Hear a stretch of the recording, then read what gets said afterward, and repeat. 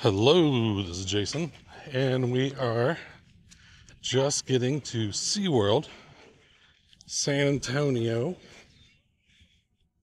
and we have a long day of walking ahead.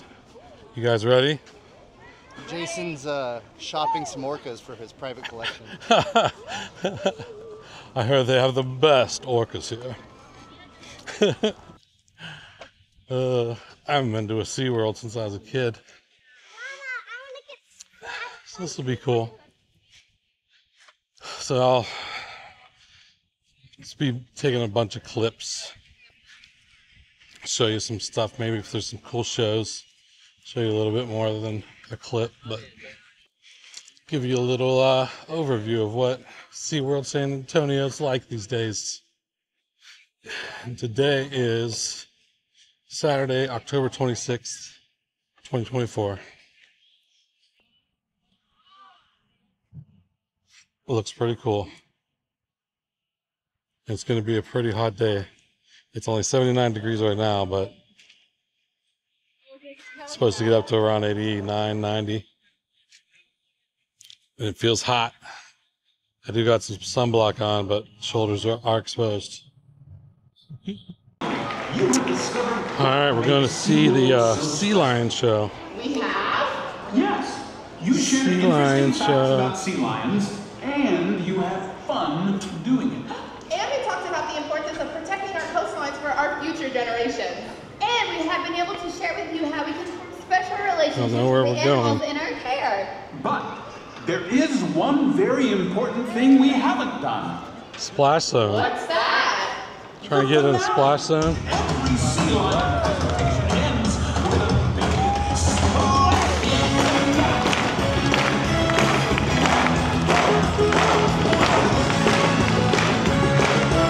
Like the Westover Mammal. We can all throw right there.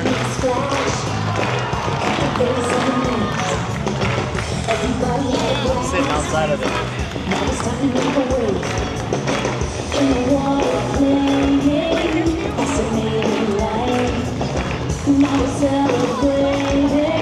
Sea lions, yay!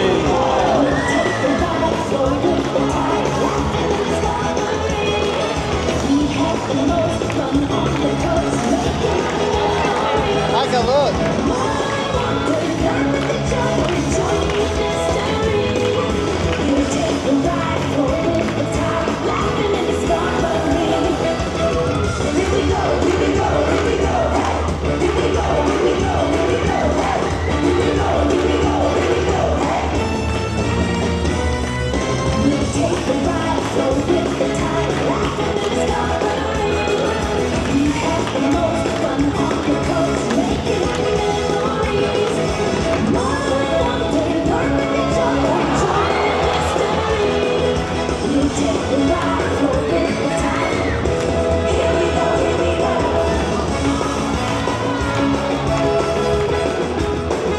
Pretty good.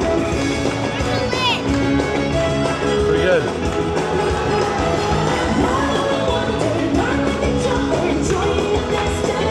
Watching this.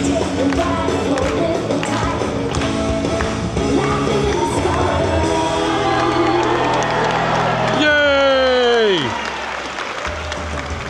Everyone give it up for Sam and her buddy Seymour! Yay! How about another big round of applause for Mara and her buddy Clyde? Yay, yay, yay. And finally, our director!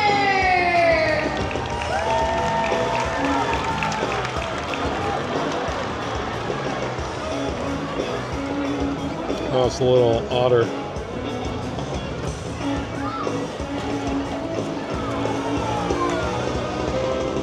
Thank you guys so much. We hope you enjoyed the presentation. Have a great day here at SeaWorld. Bye, everybody. Bye! Yay! No, that was the show. That was a great show. I think that's enough of the sea lion show to get an idea, you know? So when we were on the ride, it was starting. Yes. I thought that was a great show. All right, Here is the roller coaster I went on. Was not allowed to take my cameras on there. And I'm glad they didn't let me because I can't strap them to my hands. I didn't bring a lanyard or whatever. But it was pretty exciting. You get whipped around pretty good on this thing. And it didn't have like the shoulder harness, it just had like a seatbelt and a little lap thing that pulled down, so I was getting thrown up into that thing pretty hard. Actually hurt the top of my thighs. It was pretty rough, but it was fun. It was scary. It's been years since I've been on a roller coaster. Pretty scary. It was fun. I'd say thrilling. Very thrilling. Here they go. But it was fun, and we went and tried to catch the sea lion show and caught like the last 5 minutes of it, which I think is an adequate amount of time to watch sea lions jump in and out of the water and flap their little flippers. I mean, do you really want to watch that for like a half hour? 5-10 minutes? Good. You get the idea. Alright, we'll pick you up later. Here's another shot of that roller coaster I went on. It's got some pretty good ups and downs. And this is a splash zone for this water ride. I guess we're gonna go on this. Probably gonna get wet. That's gonna be fun. I don't know if I want to do it. This has become my favorite job role at the SeaWorld experience here in San Antonio. It is the garter of bags while they go on the rides. It's my favorite job. After that first one, whatever it was, I'm happy to volunteer. I can't keep up on all the roller coasters anymore. I'm getting old. And that one was intense. I think I got my fill. So I'm chilling. It's getting hot too. What is it? It is 90? No, it's 85 right now. It'll be a high of 90. It's not 90 yet. But it's hot enough to seek shade and hide from the wretched ball of fire in the sky. Alright, I'll update you on future adventures.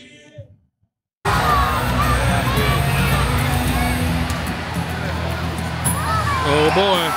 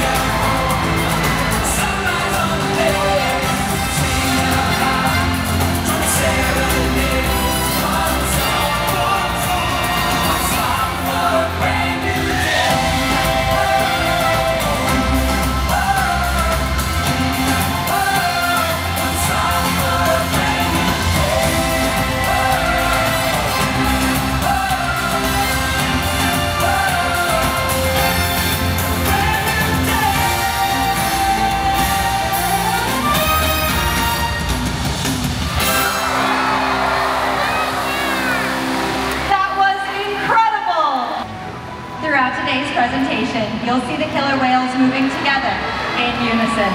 These synchronized behaviors strengthen their social bonds and allow them to problem solve as a group. This is just another reason why they are known as the ocean's top predator. Their scientific name is Orcinus orca, and their common name is the killer whale. And these 5 whales have their own personal names. Our 3 females are Takara, Sakari, and Kamea. And joining us right out in front are our 2 males, Tuar and Kayukit. Kamea is our youngest whale at just 10 years old, and Takara is our oldest whale at 33 years old. Takara is also the matriarch of this pod, which means she's the leader. These whales trust us, and they take an active role in their own health and well-being. Through the use of positive reinforcement training techniques, we teach them husbandry, or healthcare behaviors. Trainers Danny and Carrie are joining us in the slide outs now to help demonstrate one of these behaviors. One of the first husbandry behaviors we teach these whales is called a fluke present, in which the whale presents their tail flukes to the trainer. As you can see Tuar demonstrating now. You'll notice that from this position we can get an excellent view of the whale's entire body, and we're also able to access the easy to see shallow veins in the white undersides of their tail flukes. Our veterinarians can collect a blood sample from these veins at least once a month, and the whales are conditioned to remain calm throughout the entire procedure. In today's presentation, you may also notice the trainers giving the whales a tail massage, a back rub, or even a pectoral flipper massage. These whales have very sensitive skin, and this is an excellent way for us to continue to build our relationship with them. But collecting blood is just one way we ensure the health of these amazing animals. Another important diagnostic tool is how much each animal weighs. We weigh them once a week, and to get an accurate weight, we will ask the whales to slide their entire body up onto a killer whale size scale in one of the adjacent back pools. You'll notice, as Tuar is demonstrating this, that a portion of his body from that dorsal fin all the way down to his tail flukes is still in the water. This part of his body is called the peduncle, and it contains some very large muscles. These muscles can weigh several hundred pounds. So to get an accurate weight, we will ask the whales to lift their heads and tails up and out of the water. And this is how we know that as of Tuesday morning, Kayukit is weighing in at over 9,800 pounds. Wow. It is important to weigh all of our whales regularly to ensure that the younger whales, like Kamea and Sakari, are growing appropriately, and the adult whales, like Kayukit and Tuar, are maintaining a healthy weight. Our husbandry behaviors help to ensure these animals are healthy and thriving. And the care isn't just physical. Mental stimulation and play are vital, and we surprise and engage with our whales every opportunity. Yeah. Play is how killer whales teach their young to hunt. And for the adults, play is important too. It seems that they just enjoy having fun. Making time for play is an important part of life for killer whales, and for us. Observational learning and mimicry play a critical role in the life and development of a killer whale. From the moment they are born, they learn necessary life skills by playing follow the leader with their mother and other members of the pod.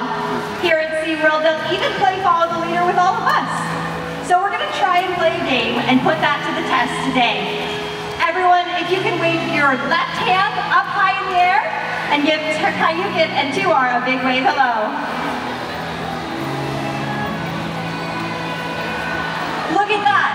They saw you, and they're paying very close attention to you. Killer whales have amazing eyesight, both above and below the water, and they're very curious animals. We often see them spy hopping or jumping completely out of the water to get a better view of their surroundings. Now Tuar is taking off to show off just that behavior, and this is Tuar. Isn't that incredible? Now let's talk a little bit about how killer whales communicate. killer whales can communicate in a variety of ways, and the use of vocalizations is just one. So again, we're going to play that game. Go ahead and put 2 fingers out in front and wave them back and forth like you're conducting an orchestra.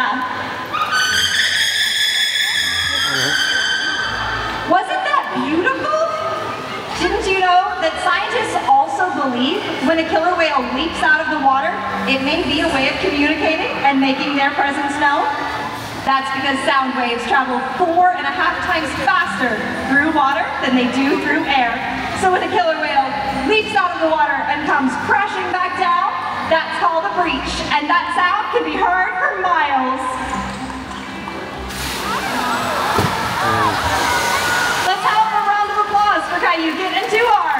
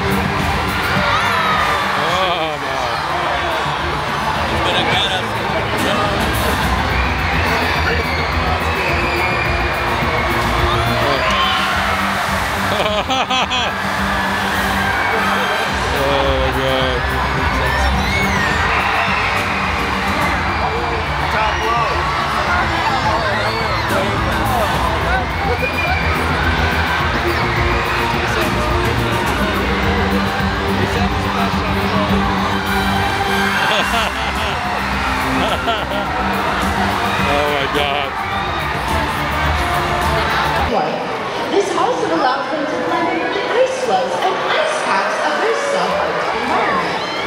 You may notice that beluga whales do not have a dorsal fin, which is common to most whales and dolphins. Instead, they have a dorsal ridge. This serves several purposes.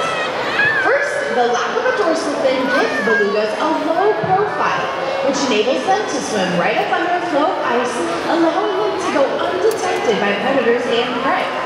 Second, that dorsal ridge is thick and has a top layer of skin over it, which they can use to push up on the ice to create breathing holes.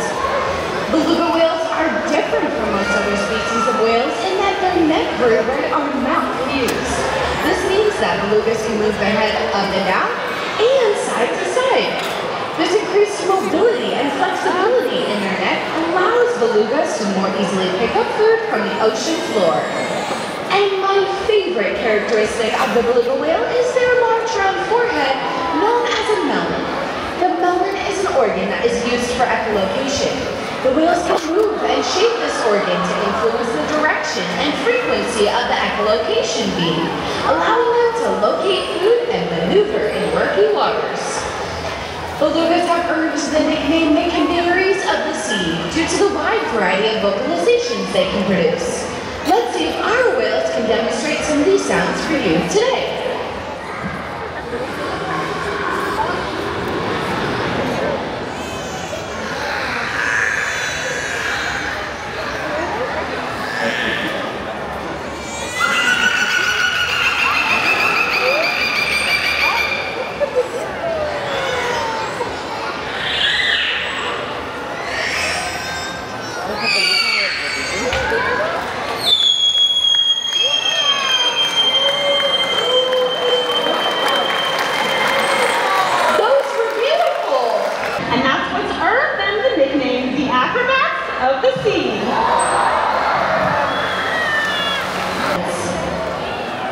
From the sky to the sea, we breathe. From the depths of the earth to the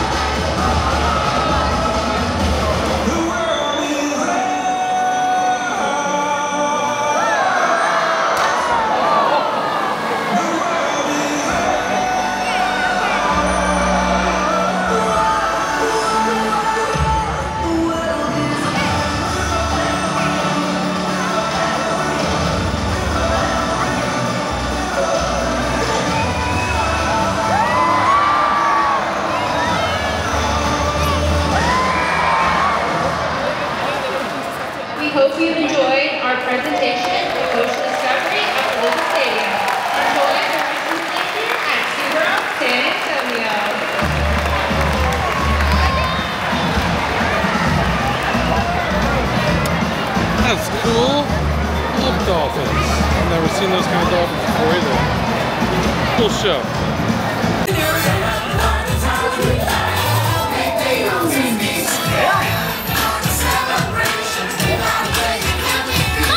Follow your imagination.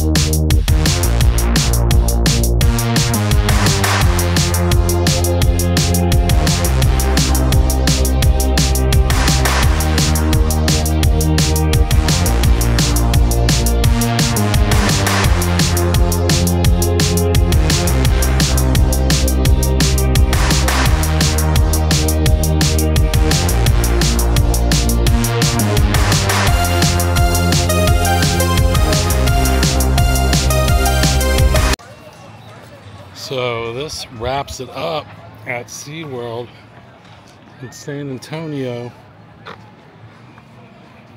Had a fun day, a lot of walking, probably about 10 miles walking. It is 5:30. We got here at around 11:15 or so, 11:30. So I rode a few rides, pretty exciting. I didn't ride any of the water rides, just watched some shows. Animals did some tricks. Pretty cool. Well, I haven't been to SeaWorld for probably 20 years, so might be another 20 years till I'm at a SeaWorld again. But it was fun. So that's all I got for now. Thanks for watching, and I'll talk to you later. Take it easy.